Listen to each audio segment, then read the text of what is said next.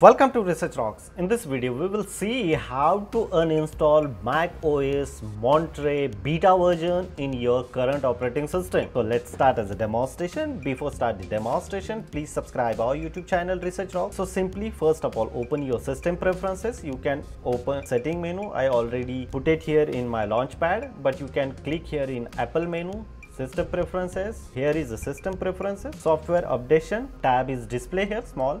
You just simply click here twice. Software update this particular spelling, and then here software update this Mac is enrolled in this Apple beta version software program. So you click here, and now I want uninstall or restore default updated setting. You just simply click here, and I type here my password, administrative password, and just simple.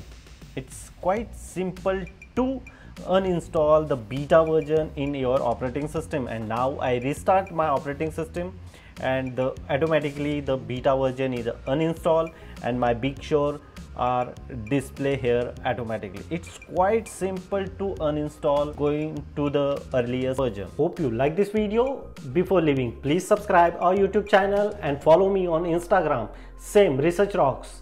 Till then, Jai Hind, Vande Mataram.